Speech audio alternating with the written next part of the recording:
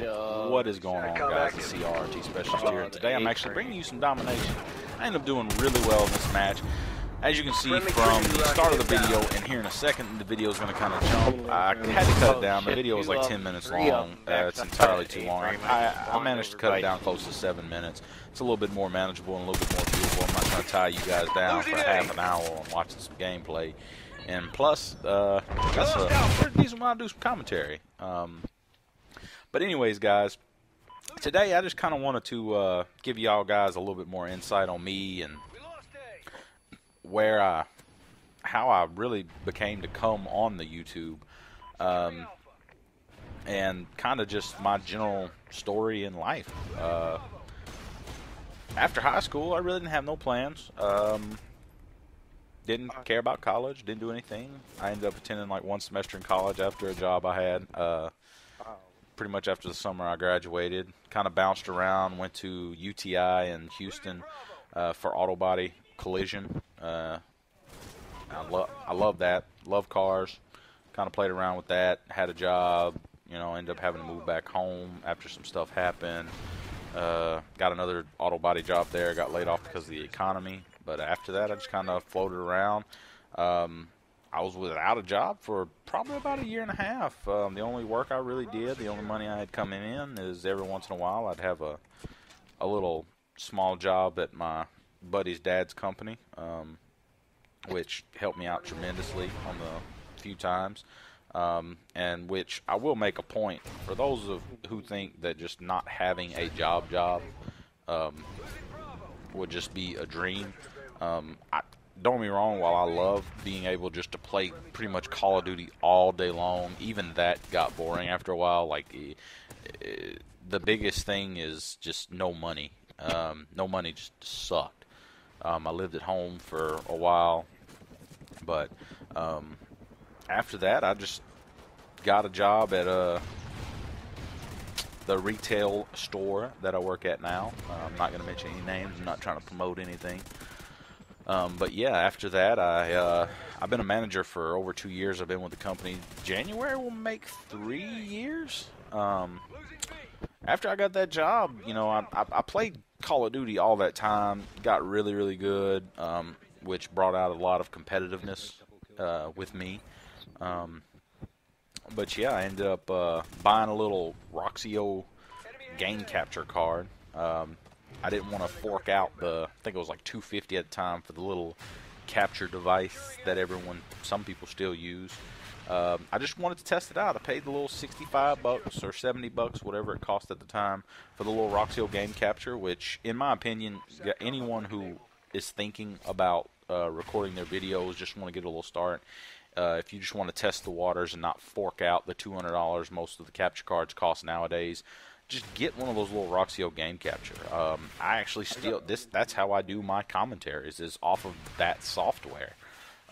It's real easy to use. It's not complicated. It lets you do quite a bit of stuff to your videos. But yeah, it doesn't do that great of quality.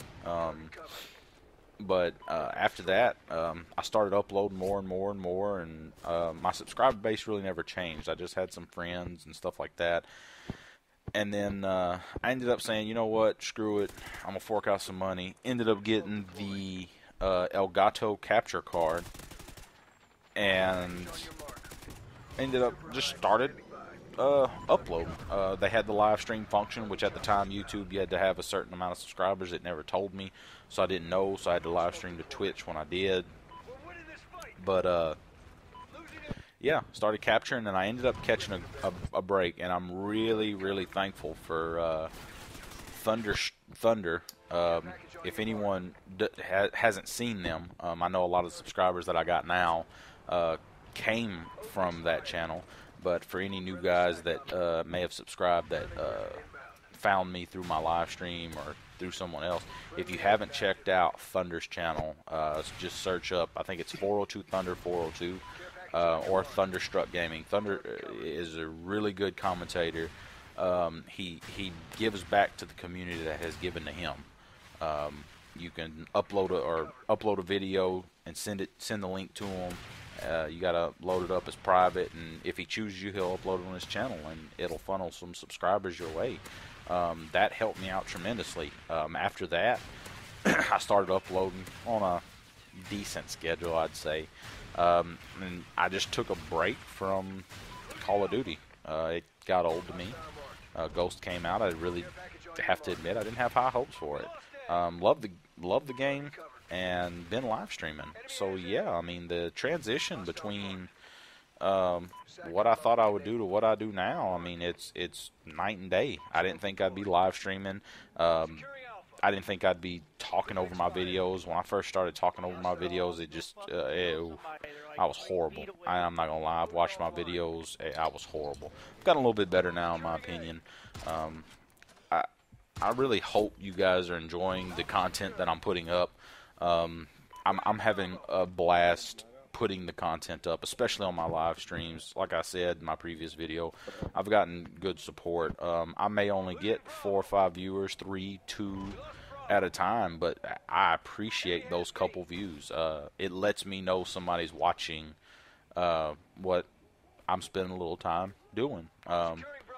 And the bad thing is, I mean, I'm not one of those people to sit there and say, oh, well, I'm doing it for you guys. You know, I'm doing this all for you. I mean, I want to put good content up for you guys, but I'm having fun playing the game and knowing that someone's watching me. So, I mean, I kind of am doing it for you guys. And I appreciate the feedback that I get. But anyways, guys, I hope you enjoyed this video. And I will see you next time. As an added note, guys, kind of skipped that out. I recently made a Facebook page. Link will be in the description. If you haven't followed me on Twitter, if you want to know when I go live streaming, it'll be on my Twitter or Facebook, and my new uploads. Thanks for watching.